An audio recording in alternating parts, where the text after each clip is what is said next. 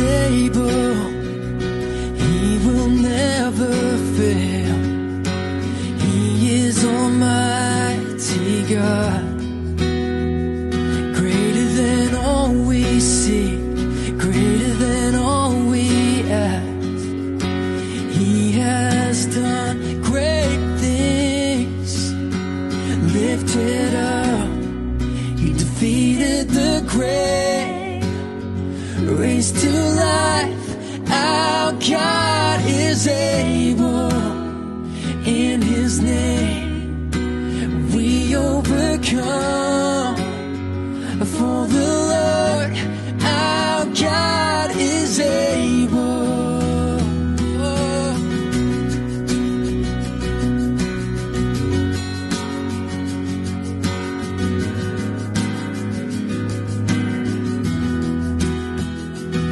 God is with us, God is on our side. He will make a way, far above all we know, far above all we hope.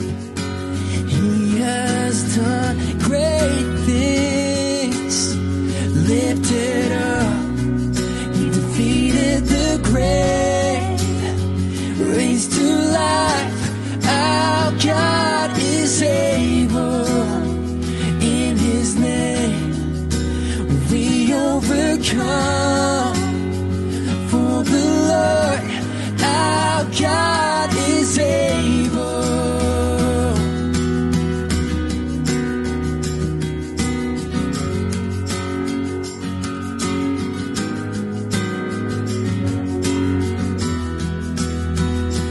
God is with us, He will go before.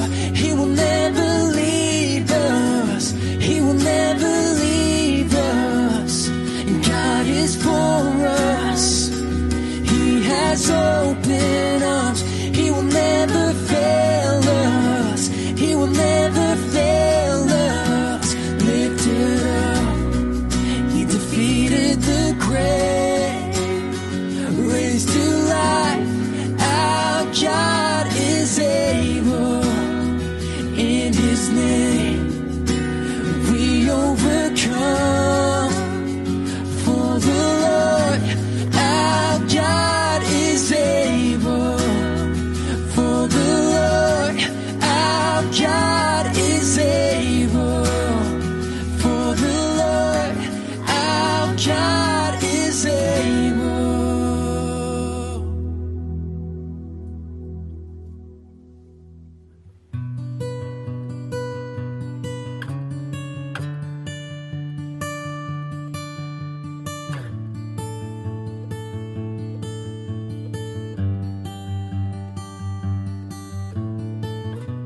You called me out upon the waters, the great unknown, where feet may fail. And there I find you in the mystery, in oceans deep. My faith will stand. And I will call upon your name and keep my eyes above the waves. When oceans rise, my soul will rest in your embrace. I am yours and you are mine.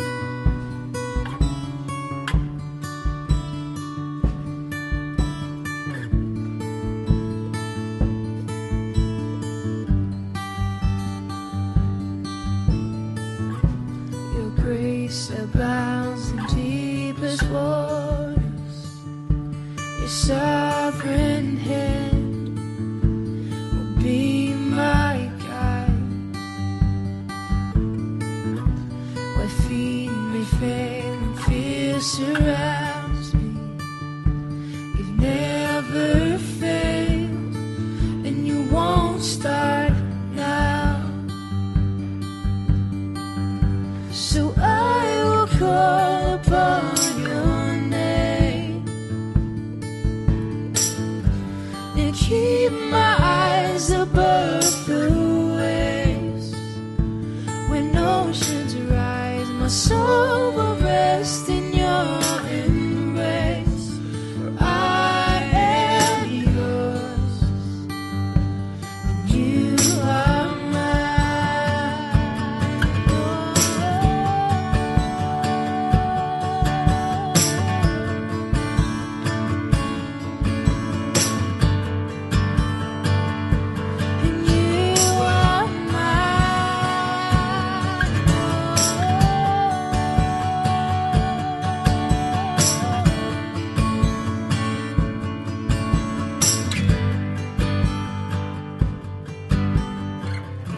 Spirit, lead me where my trust is without borders.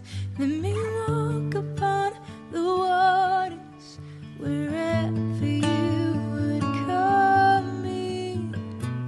Take me deeper than my feet could ever wander, and my faith will be made stronger in the presence of my Savior. Spirit, lead me where my trust is without borders. Let me walk upon the waters wherever you would call me. Take me deeper than my feet could ever wander, and my faith will be made stronger in the presence of my Savior. Spirit, lead me where my trust is without borders. Let me walk upon the waters wherever you would call me.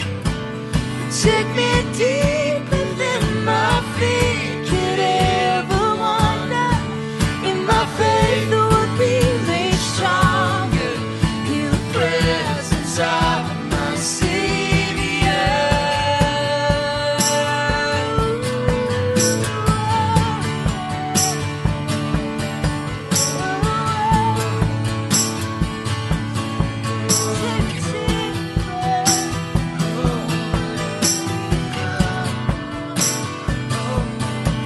Oh, Jesus, my God.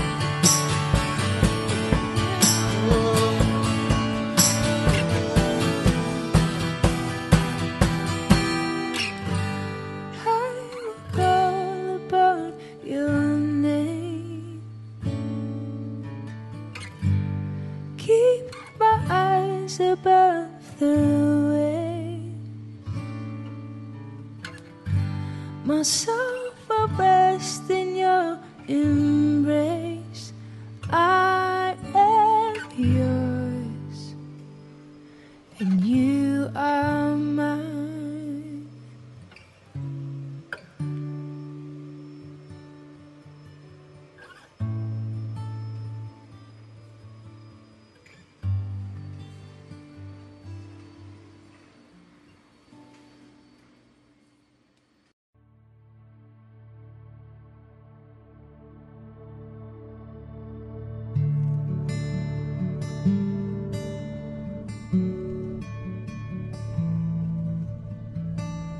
You were the Word at the beginning, one with God, the Lord Most High.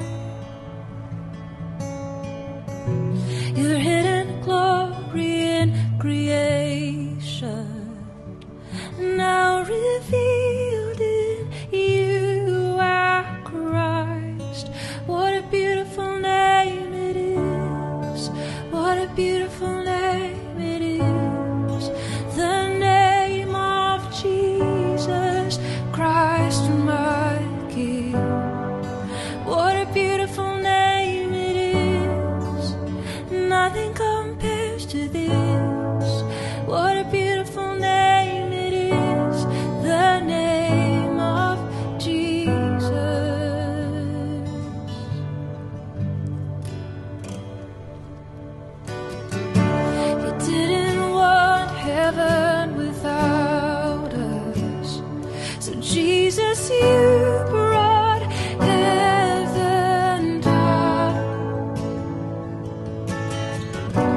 My sin was great, your love was greater. What could separate us now? What a wonderful name it is. What a wonderful name it is. The name of Jesus Christ, my King. What a wonderful name it is. Nothing compares to this. What a wonderful name it is. The name of Jesus. Death could not hold you. The veil tore before you. You silenced the boast of sin and grave. The heavens are roaring the praise of your glory. For you are raised to life again. You have no rival. You have no equal. Now and forever, God, you reign. Yours is the kingdom. Yours is the glory.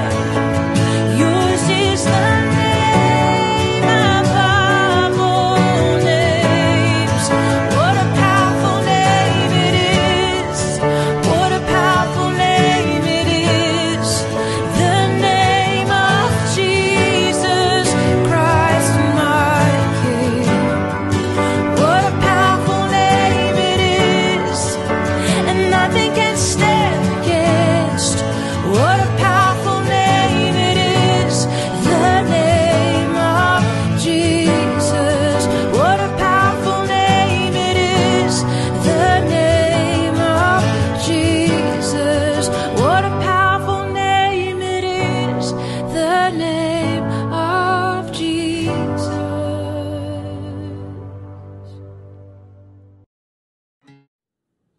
A very good morning to all of you joining us here this morning. So good to be back in the house of the Lord to bring an offering of praise and worship to Him. If this is your first time joining us, do get in touch with us by giving us a call or sending us an email so that we can help connect you with one of our communities right away. Whether it's in SS2, Subang, Kota Damansara, Puchong, and even Kota Kemuning, we are excited and we can't wait to get to know you personally. Today, we'll be partaking the Holy Communion together, so kindly prepare the communion elements for our Holy Communion later right after worship. So come, let us worship our God and King together this morning.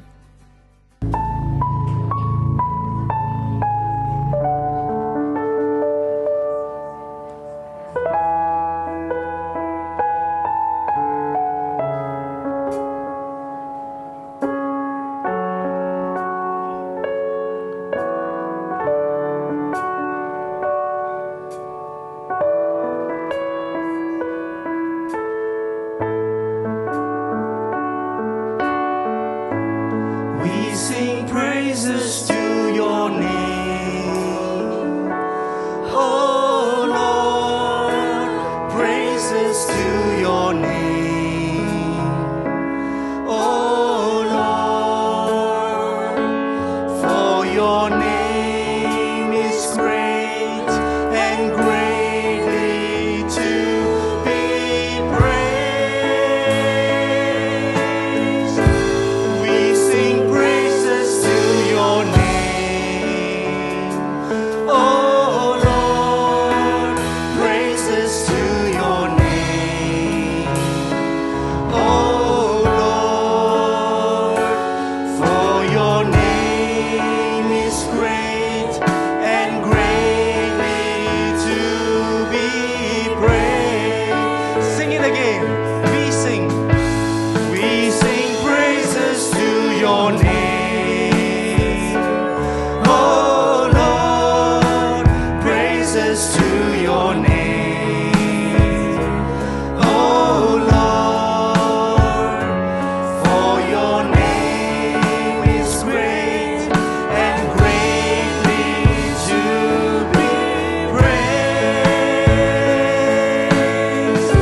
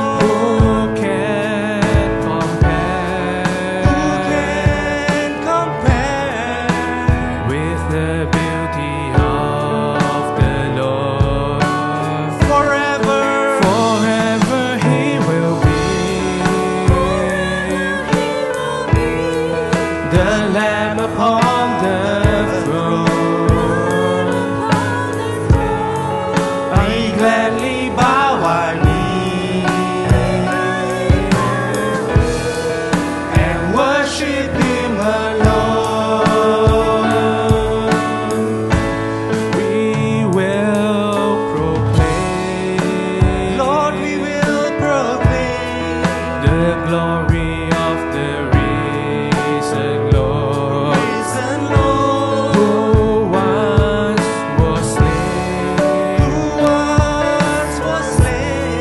to reconcile man to God. Forever you will be the Lamb upon the throne. We gladly bow our knees and worship Him alone. Let's declare it one more time. Forever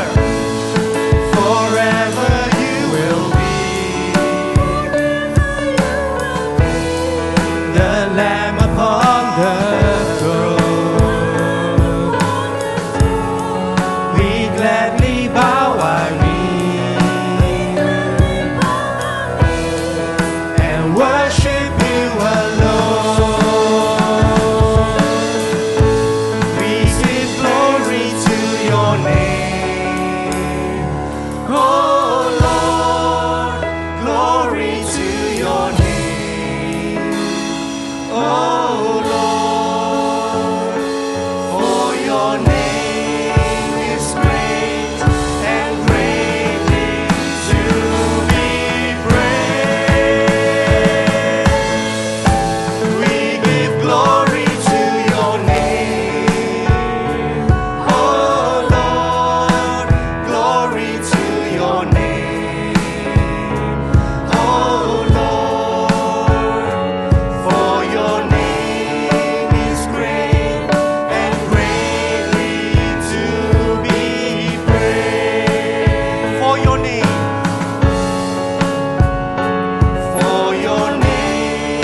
is great and greatly to be praised. For Your name is great and greatly to be praised.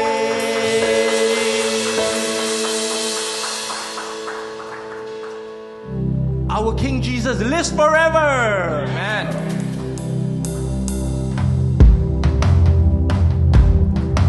Come on, put our hands together.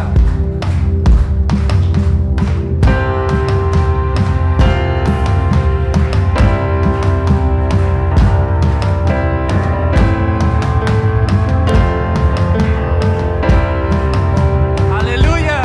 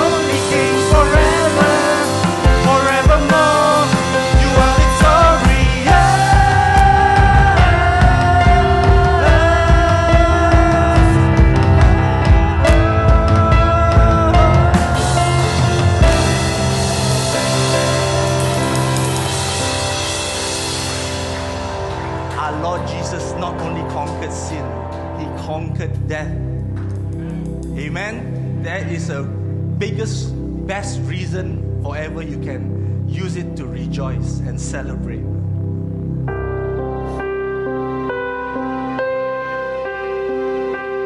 Lord Jesus, we just want to declare this morning, oh Lord, your name is power, your name is healing, your name itself is life. Lord, come and minister to your children this morning, oh Lord. We just want to speak the name of Jesus into our families, into our own hearts, into this beautiful nation, into our community, into our states, into our government, into our schools. Speak Jesus.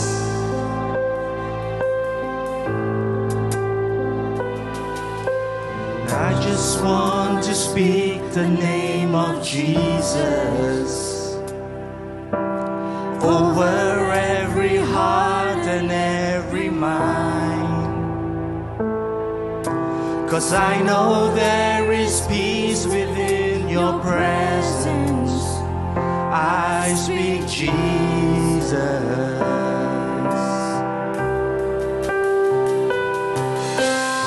I just want to speak the name of Jesus till every dark addiction starts to break. In Jesus' name, declaring there is hope and there is freedom. Hallelujah. I speak Jesus. Your name is power. Your name is healing. Your name is life. Break every stronghold. Shine through the shadows. Burn like a fire.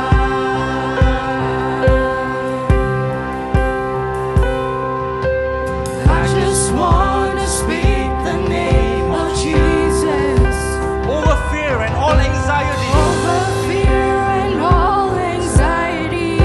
Every soul held captive by depression. To every soul held captive by depression. Speak the name of Jesus. Speak Jesus. Your name is power. Your name is healing.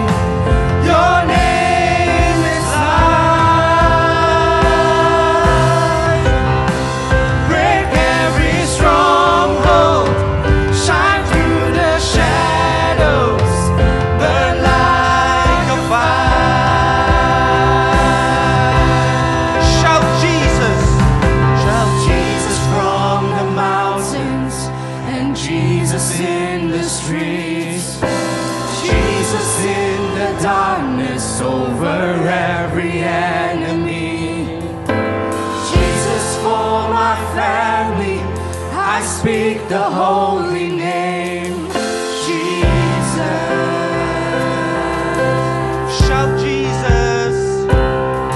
Shout Jesus from the mountains And Jesus in the streets.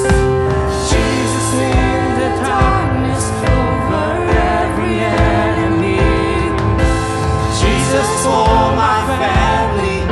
I speak the holy name. Jesus.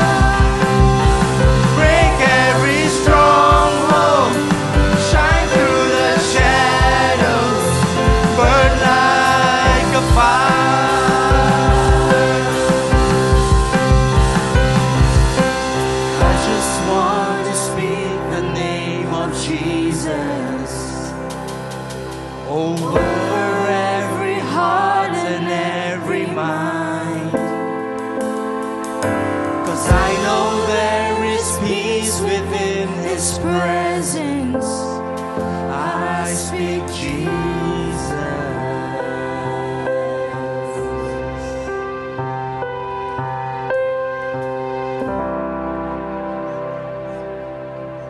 Okay, dearly beloved, let us prepare our heart to partake of the Holy Communion together. And before we do that, let me read to us Paul's instruction from 1 Corinthians chapter 11. And we will read from verse 23 to verse 26. Now it's recorded for us in verse 23.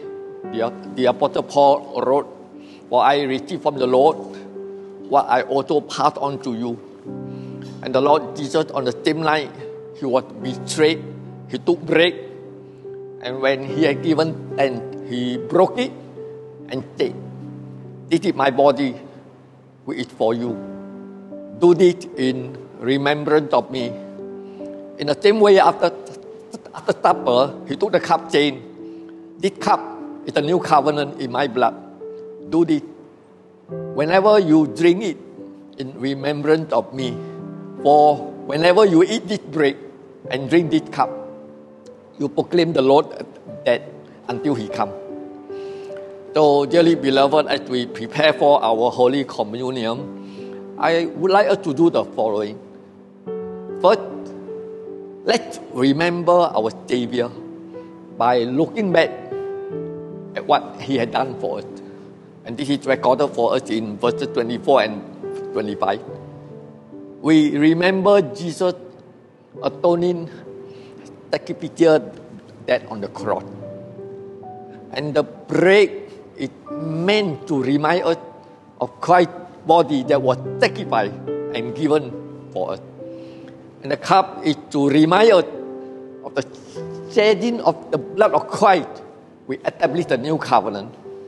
He paid the penalty of our sin.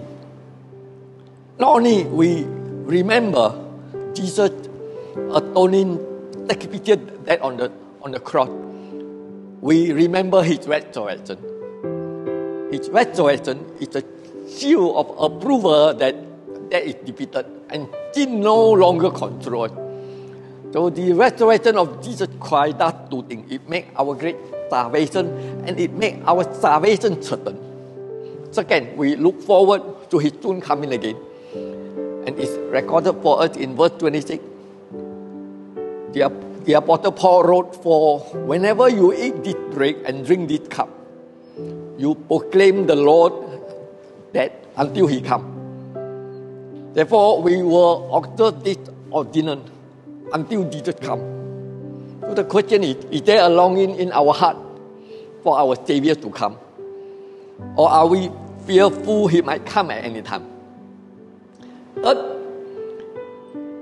in the same verse that we read just now in verse 26, we proclaim Jesus' great salvation to others.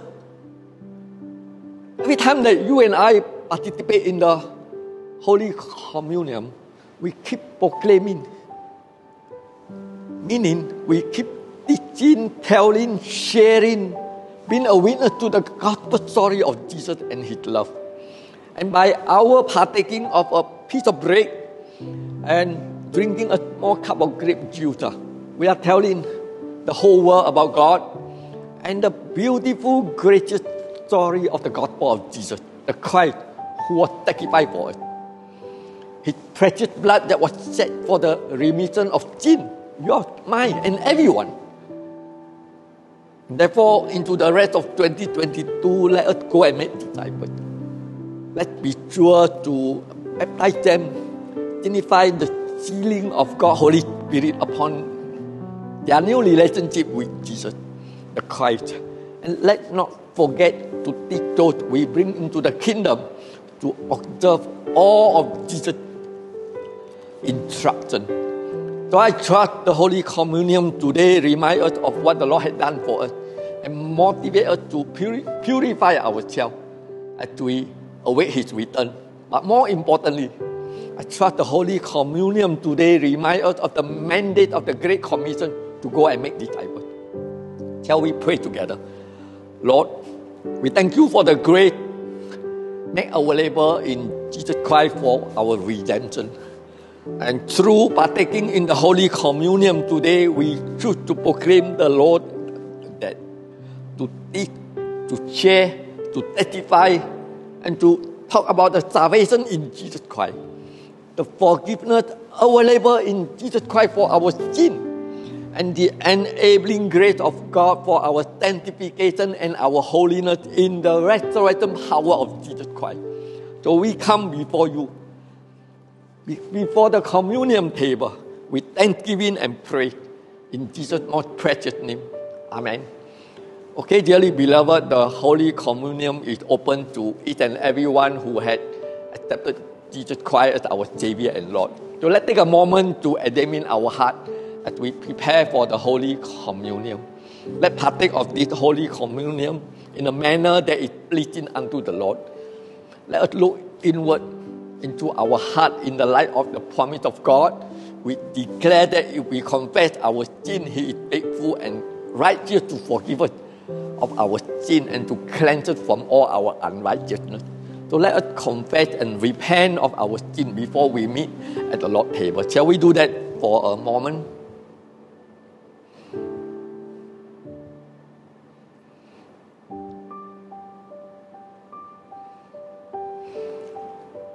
Our Father, we come to the communion table resting only in the worthiness of your Son, the Lord Jesus Christ. And as we look at the emblem of our Savior, death, may we remember why He died, to cleanse, to heal, to testify your righteousness and your justice. We remember your great love. May we receive the assurance of forgiveness, eternal life, and the hope of glory. And from this table, we look back to the cross on which Jesus died. And we look forward to your soon coming again in glory. So fill us with your power and purposes as we serve you in the world. In Jesus' victorious name. Amen. Amen. May I invite you to hold the bread and the cup in your hand and stand together with me, dearly beloved. Dearly beloved, the bread in your hand represents the body of Jesus that was broken for us. So let us partake together in remembrance of Jesus.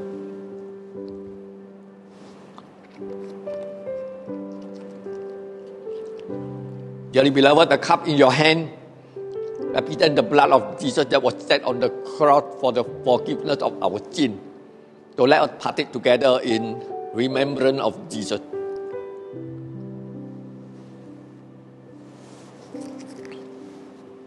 Shall we pray together? Father, we thank you for the privilege of the communion today. And from this communion table, we look forward to your soon coming again.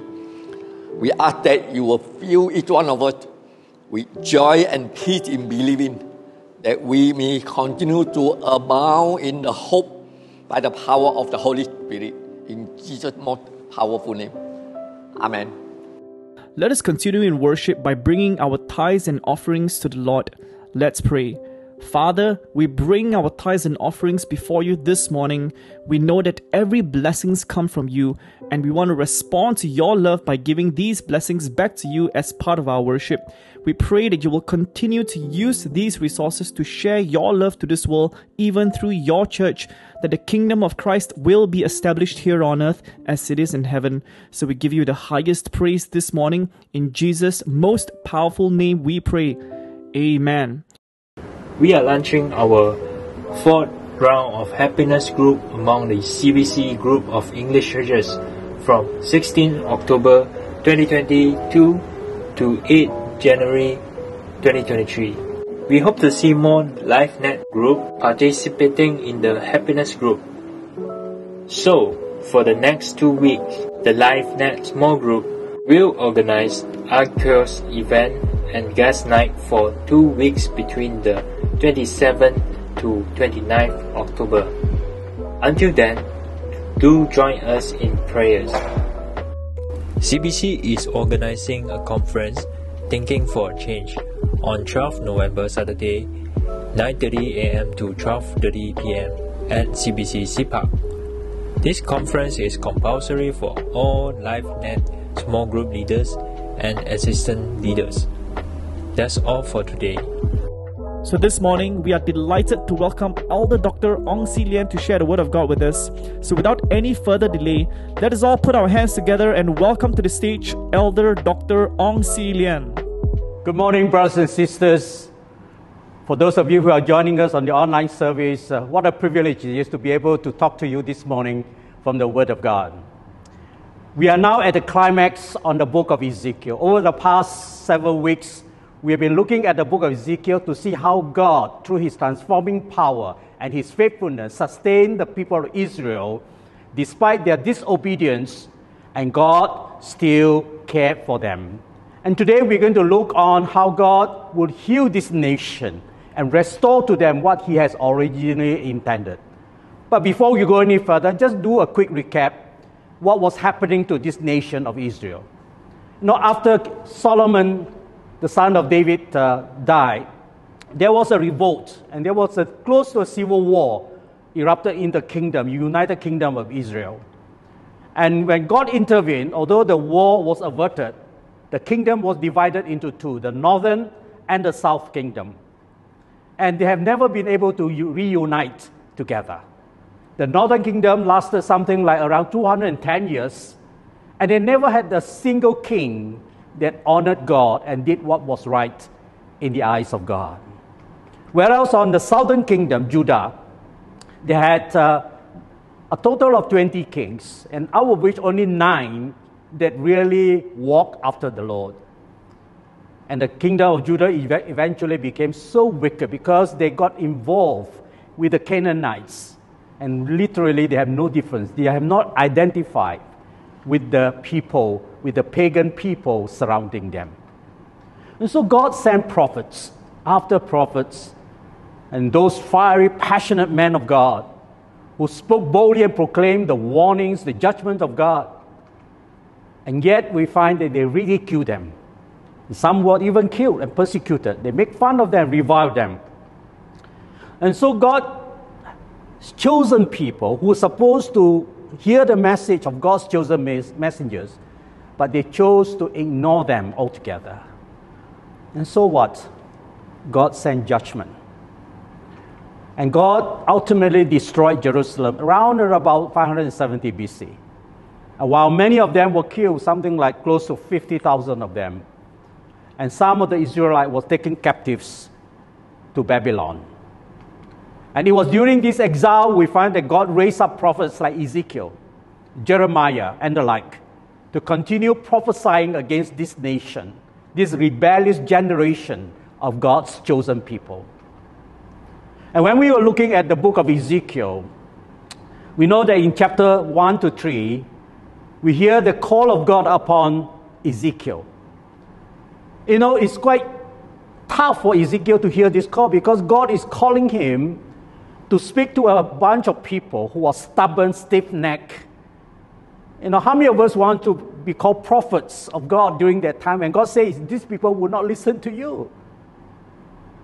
Ezekiel, when he heard this call, when God gave him the vision of the angelic beings and of the wheels and so on, and Ezekiel in his mind, God, you must be joking. Why are you calling me to speak to a bunch of people who will not be listening to you? And just last week we hear that God was asking Ezekiel to prophesy to a valley of dry bones, to people already dead. But God had a message.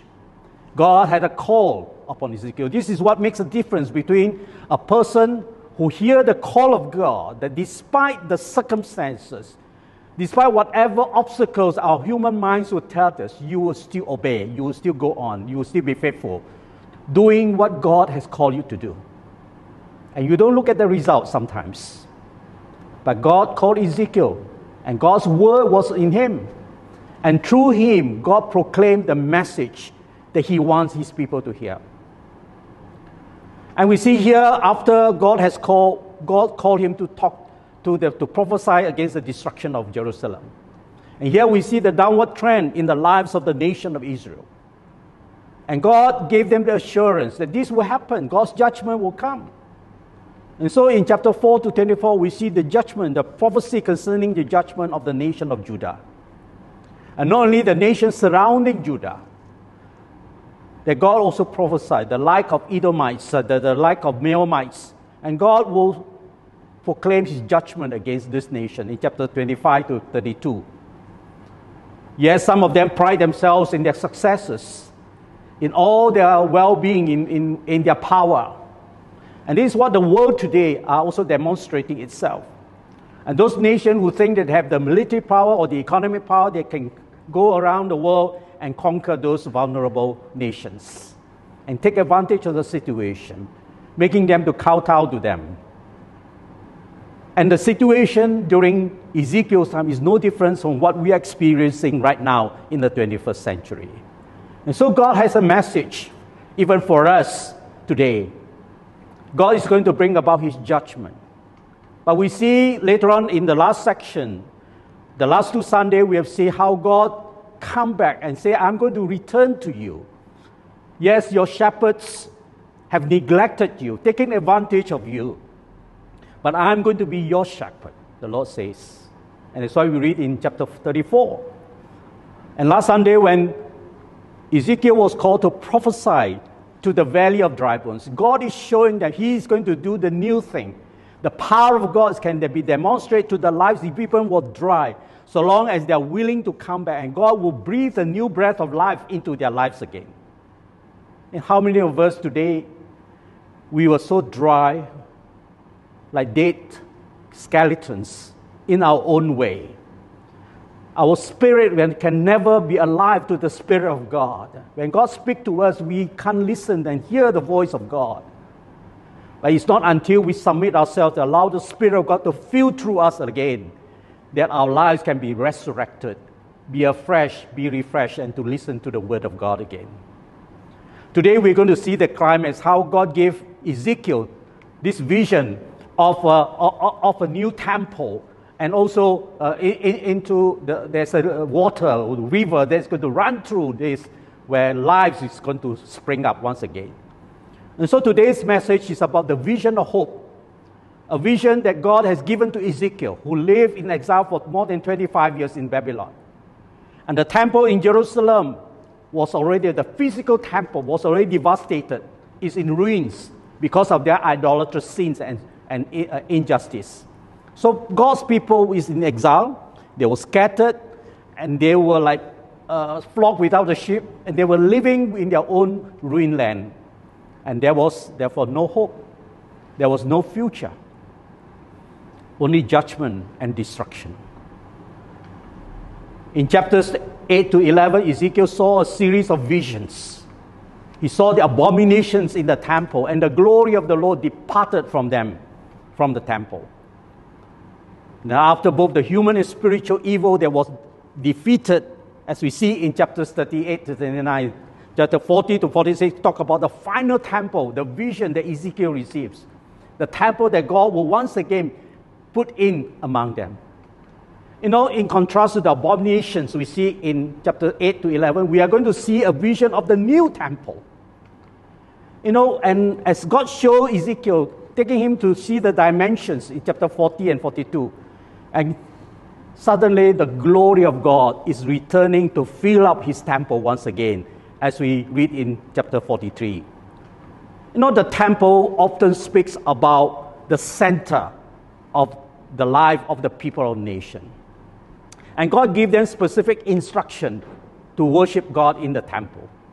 Now, Ezekiel's vision does not end with the temple, because the city and the land was described, in the midst of which there was a new temple, and the temple was in the center of their life. And this vision of the temple concludes in chapter 48. It says, the Lord is there. The Lord's glory has returned. The Lord is among them again. And so this vision of the new temple gives the hope, is in the symbolic way, which is also relevant to us today. The new temple speaks about the very center of this new city. And we can correlate this to the book of Revelation. Later I'm going to explain a bit more about the coming of the kingdom. When Jesus comes again, he's going to establish the new kingdom, a new city, a new Jerusalem. And chapters 47 and 48 speaks about the consummation of the human history in a very symbolic way. So today's passage in Ezekiel 47 would describe a wonderful river that is flowing from the temple, starting from trickle of water, bringing life and healing to the land. And this vision reveals the very heart of God in a broken world and testifies about what the gospel of our Lord Jesus Christ is going to tell us about. Brothers and sisters, you know that at the very center of God's heart, He wants to give us that river of life that flows to heal the broken hearts and our violent world. And so today I want to speak about experiencing the healing power of God. And there are 4 parts today. Firstly, to recognize the source of this river. And secondly, to embrace the power of this river. And thirdly, to witness the transformation that is taking place because of the river. And finally, rejoice because this river brings life and joy. In verses 1 and 2, we read, "The man brought me back to the entrance of the temple." The man means the angel, is an angelic being. "And I saw water coming out from under the threshold of the temple towards the east, for the temple faced east. And the water was coming down from under the south side of the temple, the south side of the altar. And he then brought me out through the north gate and led me around the outside of the outer gate facing east. And the water was trickling from the south side." And so Ezekiel has this vision at the east gate of the temple. He saw water trickling down from the threshold, from beneath the door. And so Ezekiel witnessed this amazing sight, water coming out from under that door, coming from the presence of God. The temple is the presence of God. That's where God dwells. And the water was trickling. It's not like rushing water. Trickling flows from into the east and passes through the south side of the altar and out into the into the eastern gate. In the Bible, the water often speaks about life. It speaks about blessings, showers of blessings. It also speaks about fruitfulness. It reminds me of the Garden of Eden. In the Garden of Eden, there was river. And we read in Genesis chapter 2, verse 10, that this river in the center of the garden, a river watering the garden, flowed from Eden. And there it was separated into 4 headwaters. Now it was a place where plants flourishes. And when you see, there was a complete bliss, delight, and there was serenity. It was blessed because God's presence was there. Obviously, this was before Adam and Eve sinned, before the fall. Eden was such a blissful place. And this vision that God has given to Ezekiel is almost like a duplicate of what God intended in the first place, to create like a garden of bliss. And so the vision of this water flowing out from the temple was central to his vision. You know, in the Old Testament, the temple or the tabernacle or the tent of meeting represented the very presence of God among his people. Remember, when they were setting out from Egypt into the promised land, going through the deserts, going through Sinai, God told Moses to build the tabernacle, the tent of meeting, and signifying the very presence of God. Significantly, we find the river does not come from the king's palace or from a government building. It does not come from, the center of the town, a marketplace, or a place of doing business. It comes from God's tabernacle, God's house. It comes from God himself. And so we find that was what God demonstrating to Ezekiel. God wants to be the center of their lives. No human beings were created to enjoy the very presence of God, who is the source of their life and the source of their everything. But because of sin, and in this case, because of Israel, the Israelites breaking their own covenant with God, they were driven out of their own homeland. And the temple was destroyed. And Israel has completely failed because of their unfaithfulness and their injustice. And so God's presence departed from them. But Ezekiel once again received this vision of the new temple, an assurance that God will return. God will not abandon them. God's promise is true. He is faithful to his promises. And this vision of the temple, we know, has been fulfilled in our Lord Jesus Christ. How wonderful it is, we in the New Testament age, we now have the gospel, our Lord Jesus Christ, God Emmanuel, God, the very Son of God. He became flesh. He came and to dwell with us. Emmanuel speaks about the very presence of God. John 1:14 says, the Word of God became flesh, and he made his dwelling among us. We have seen the glory of God, the glory of the one and only Son, who came from the Father, full of grace and truth. Now, in Jesus' ministry, he demonstrated his life. And ultimately, he went to the cross, shed his blood for us. And Christ himself became the perfect dwelling place, the temple for you and I. Remember when Jesus was talking to the Pharisees, and they were actually misused the temple, they were trading and so on. And Jesus told them in John 2, verse 19, destroy this temple, and I will raise it up again in 3 days. Now Jesus is saying that he's going to replace this so-called physical temple with himself. This Jesus whom they are going to crucify, he will die for our sin, and yet he is going to rise within 3 days. And he's going to become the new place where everyone may meet with God and have fellowship with God. How wonderful it is when we see this picture of the temple that Jesus says, you can destroy this temple, but I will raise it again in 3 days. Jesus was speaking about himself, the temple upon which we can now dwell. We don't have to go to a physical temple. We can bring our life to him and allow him to come and dwell within us. Wherever we go, wherever we are, in our home, in our offices, on the road, wherever, the very presence of God can be with us because he is the source of our life. You know, in Revelation chapter 21, we see this. I did not see the temple in the city because the Lord God Almighty and the Lamb are its temple. Brothers and sisters, when we go to heaven, there is not going to be a temple because there is no need of a temple, because the very presence of God is our temple, is our dwelling place. Hallelujah. That is what we want to go. In the new heaven and the new earth, there is no physical temple because God's very presence is the temple. And Revelation chapter 22 verses 1 to 2 say, the angel showed me the river of the water of life, as clear as crystal, flowing from the throne of God and of the Lamb down the middle of the great city, the great street of the city. How wonderful. The river is going to be there because the river speaks about life, speaks about the presence of God. Did you remember when Jesus met with the Samaritan woman at the well?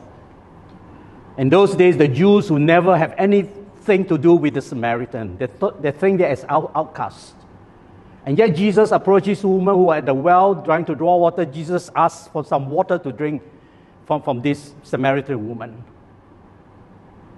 And this woman said, why you ask from me? Thinking that, you Jews think that, you will never deal with the Samaritan, and more so a woman. But Jesus said, you never know what you are talking about, what you are asking.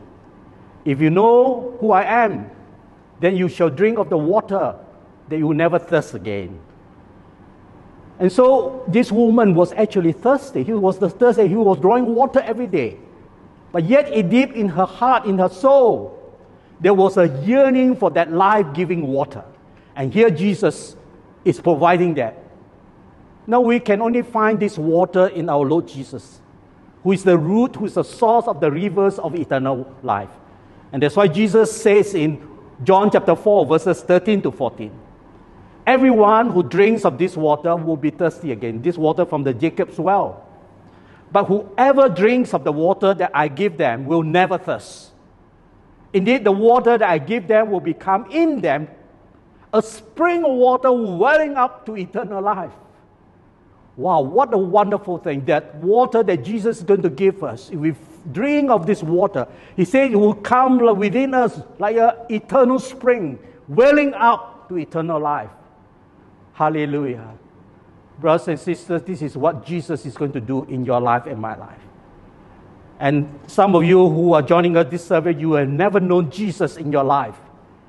Can I recommend to you today, come to that Jesus who died for you on the cross and who rose again on the third day.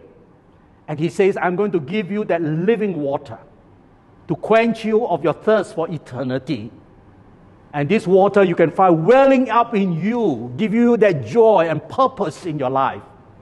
And this Jesus is going to come and dwell among you.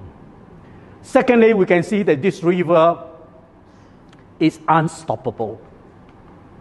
And in verse 3 we read, as a man went eastward, again this is the angelic being, with a measuring line in his hand, and he measured off 1,000 cubits. 1,000 cubits is just roughly just over half a kilometer, 500 meters. And then they led me through water that was ankle deep. And he measured off another 1,000 cubits, another half a kilometer, and he led me through knee deep. And he measured off another 1,000 and led me through the water that was to the waist. And then he measured off another 1,000, but now it was like a river, and the water is overwhelming. They say I could not cross because the water had risen. It was deep enough to swim. That means over 4 feet. A river that has no one could cross. And he asked me, Son of man, do you see this? And so we find that here Ezekiel was given that vision of the rising or the deepening of the river, and also the river get deeper and wider. And so we see that this river from the temple flowing eastward, and the angel leads Ezekiel to follow the stream as it flows towards east. At the first stage, you see, it was only ankle deep, and Ezekiel was able to walk through this water. And the second stage, he measured another 1,000 cubits, another 530 meters, and lead him to knee deep. And another stage, the third stage, leads him to waist deep. And finally, the fourth stage, which is roughly about 2 kilometers away, he sees he was so deep, it flooded over his head that he cannot pass through. And what was surprising, we see here, a rapid increase in the depth and the streams. And normally you don't see this kind of phenomena. Now, if the source is so small, how can you go through it? Normally you have a large source of river, then it goes into different distributaries. But here is the reverse. Here we see the water trickling down. But as it goes out, it opens up, and more water is coming through, and it floods people. So tiny streams, and now can be expanded and even advancing into the Dead Sea, as we're going to see later. So in this vision, what was initially a small trickle up from the sanctuary, the temple, like water flowing out from a bottle, and it miraculously transformed into a powerful river with a span of roughly about 2 kilometers. And this evidence shows what? The very power of God, the very origin, the source of the omnipotent God who can transform things. Now, after this, we find Ezekiel was then brought back into the river bank, and he saw many trees growing along both sides of the river. And as it flowed eastwards, the desert that time becomes vibrant. And we see trees were sprouting, and we see there was a huge and beautiful flourishing landscape just like the landscape you see in the Garden of Eden. Eventually, it will empty into the Dead Sea. As it enters, it will transform that salty water and bringing life once again. Everything comes to life in the Dead Sea. And in verse 6, God asks, do you see this? And I believe this question is also applicable to us this morning. Do you see this? Do you see the transformation power of God that is taking place, that is moving in our generation and this time? Do you see the life that God is going to bring about into our nation, into our communities? And that's what God is speaking to Ezekiel at that time. So this vision speaks about the new creation that is coming. The new creation that God has want to restore into the lives of the communities and the people that has been drawn and been in bondage. God wants to set them free and give them that life once again. And this is not a vision for the future only, but it's already being realized today through the gospel of our Lord Jesus Christ. That's why you and I has been called to bring the gospel of hope into our nation, into our communities.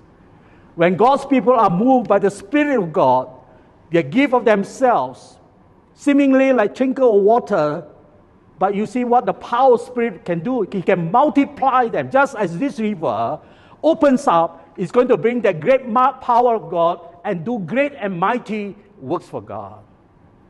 You know, God can use ordinary people like you and me to do extraordinary great exploits for Him. Would you say amen to that?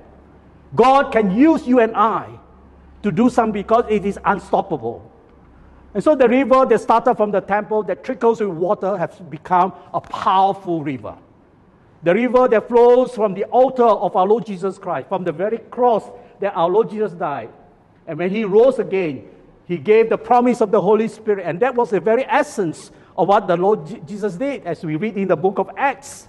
And throughout the gospel and throughout the history of the church, the power of God is moving across the nation and throughout the generations. And He's continued that act of grace even today until Jesus comes again. And this river is very, very power of God. And this river speaks about the mercy of God.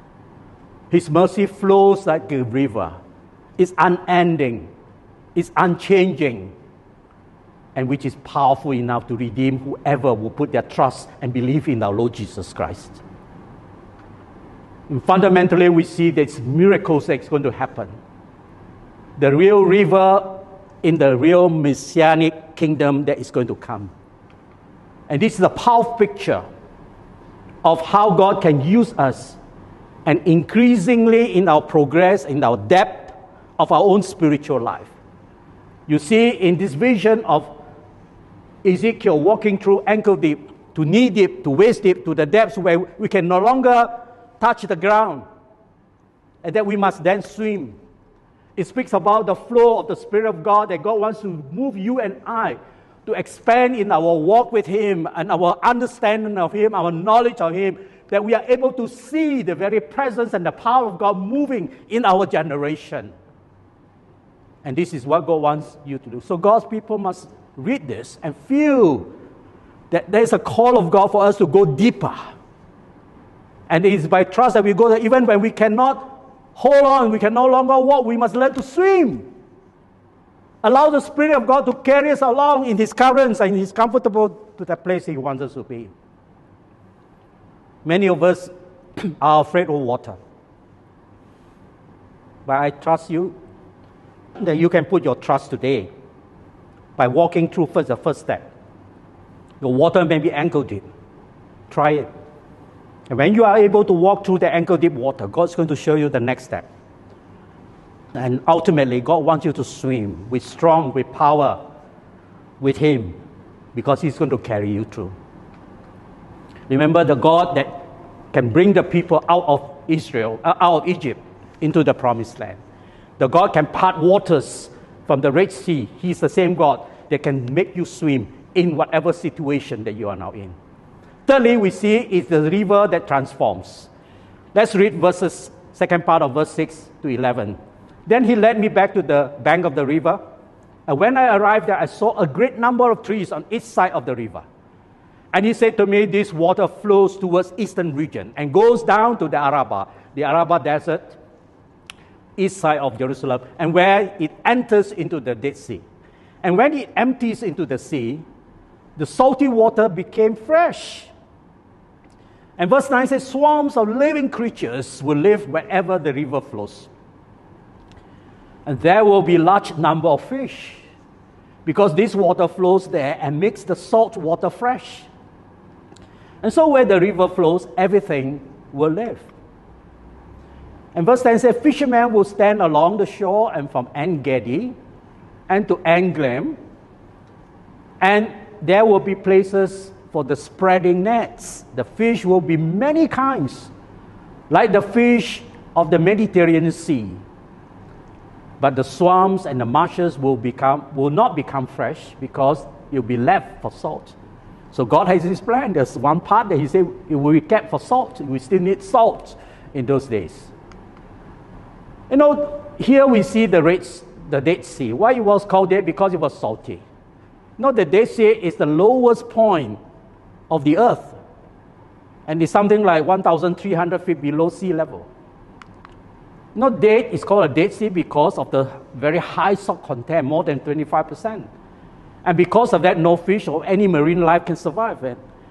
And some of us who have the privilege of visiting the Holy Land several years ago, we had the privilege to swim in the Dead Sea. We can float literally because of the saltiness of the sea, the high mineral content that will enable your body to float easily. But as the water from the temple flows into the Dead Sea in this vision, this toxic water is transformed. It's become fresh. And it's now filled with swarms of living creatures because of the water from God that brings about restoration and healing into the water. What a wonderful picture we see here. And verse 9, swarms of living creatures will live, and wherever the river flows. And this transformation illustrates the very power of God, a life-giving presence of God that can heal and transform and restore. Brothers and sisters, you know that when the Spirit of God comes into your life, whatever that was barren can become fruitful. Whatever emptiness that you experience, He is going to fill you. The dry land becomes a very well-irrigated, watered land. There will be refreshing. Those who are wounded, those who are hurt, can be healed. Even the dead can become life. You know, brothers and sisters, the water that's refreshing can come into the very depth of the Dead Sea, the lowest depression on earth, the lowest point on earth. What does it speak to us? It speaks about the grace of God. That despite whatever situation we may be, whatever low point that you may be, God can reach down to the deepest place of our own despair, our bitterness, our hurts. If only we can just come and humble ourselves and acknowledge Him. And this is give us hope in our broken world, in our broken society today. God is calling Christians, God is calling the church to be the channel of that river of life, to offer hope, to offer life, not to teach about good and bad, but to offer that life, that relationship with the Almighty God. That's what you and I are to do, to point people to the Lord Jesus Christ. And because of that relationship, it can anchor you.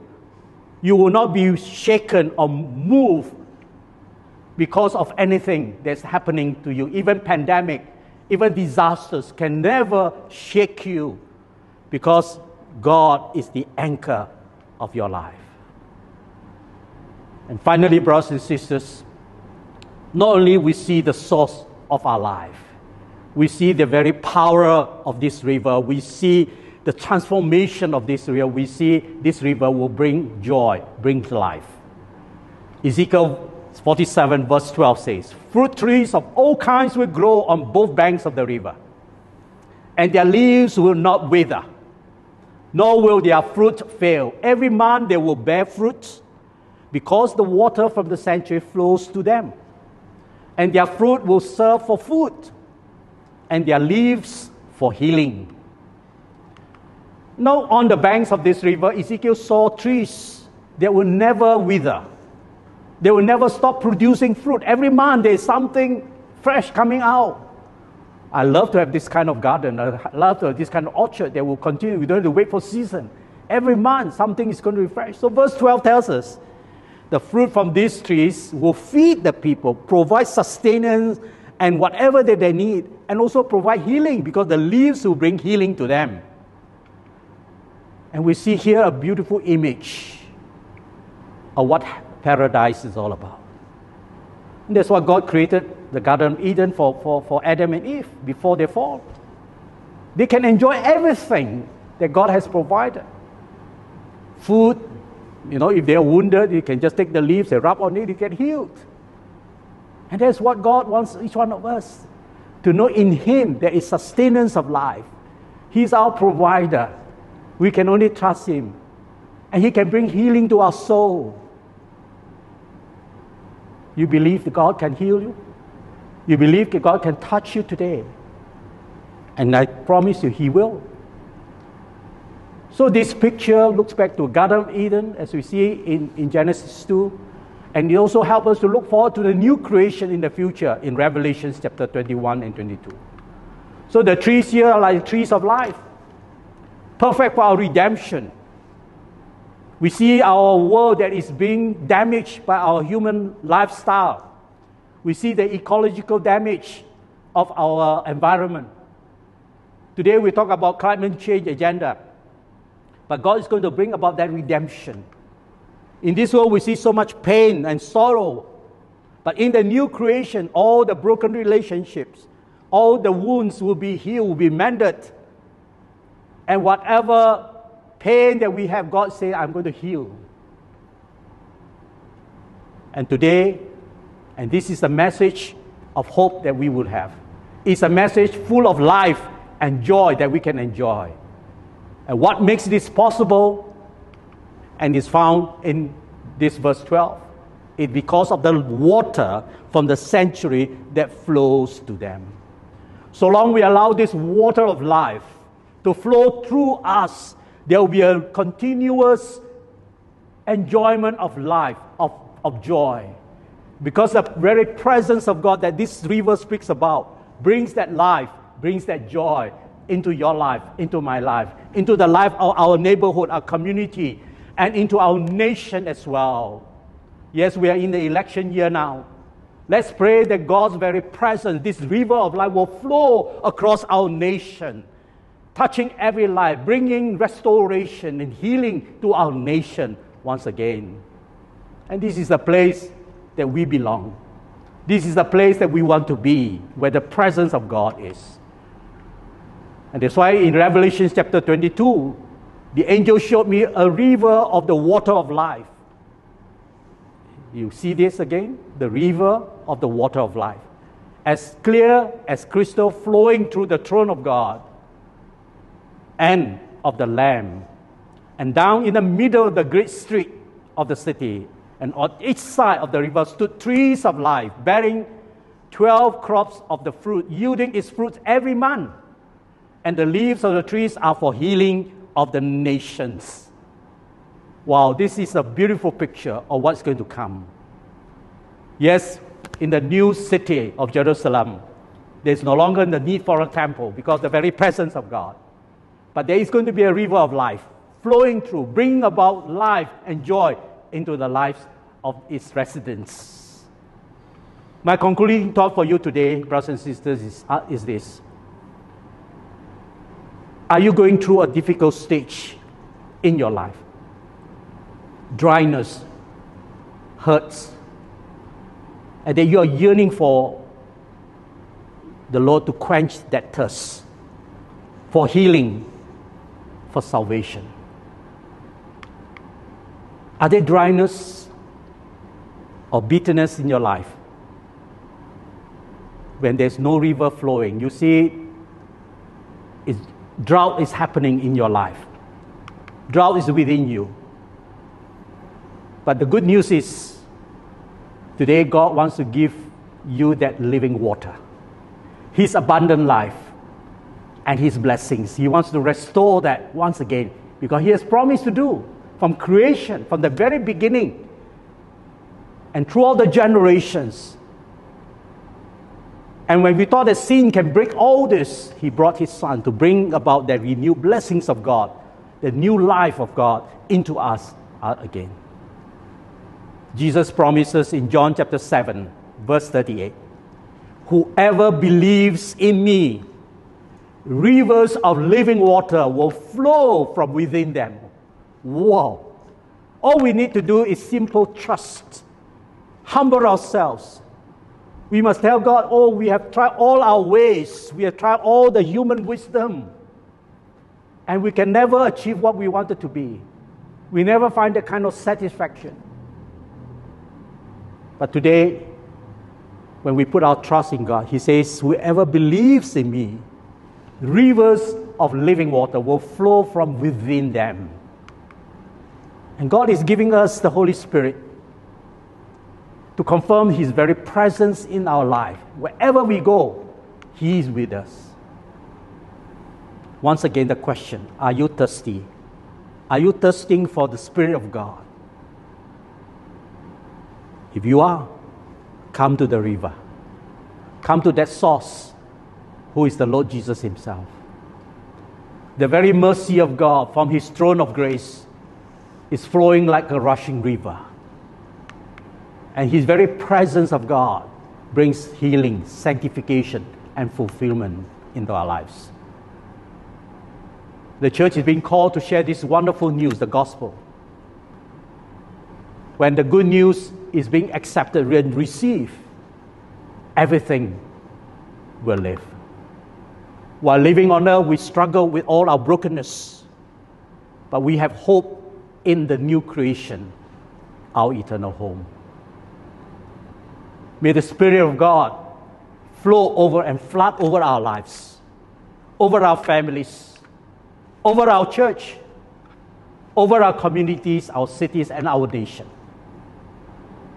We pray that God will bless our nation with this river that will come straight from the sanctuary of God, from where the cross of our Lord Jesus Christ is, where He died for us, and from the very place that He rose again from the grave, and the promise that He's going to come once again to bring about that redemption, the ultimate salvation that we all look forward to.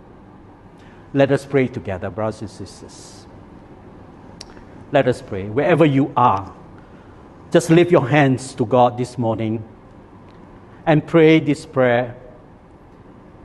O Lord, Almighty God, we thank You that You are the source of our life. We acknowledge that in our struggle over our own life, in our own circumstances, we are thirsting. We are drying up. And therefore we come and ask You to come into our lives again. And Lord, we acknowledge we need You as our Lord, our Savior. We want to acknowledge that You are the source of that living water. And we want to invite You to come deep into our hearts, into our life once again.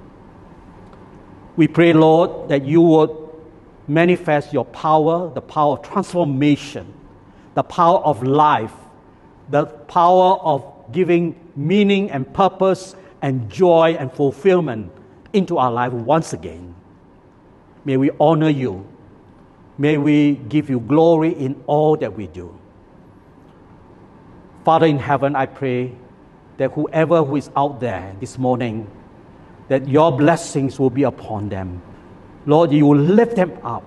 And in the name of our Lord Jesus Christ, flood over them, Lord, with Your very presence.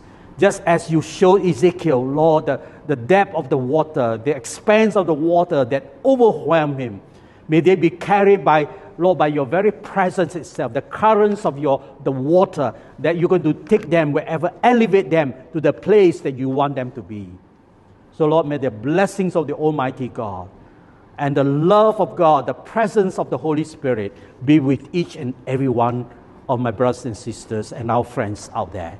In the name of our Lord Jesus Christ, we pray. Amen. Amen.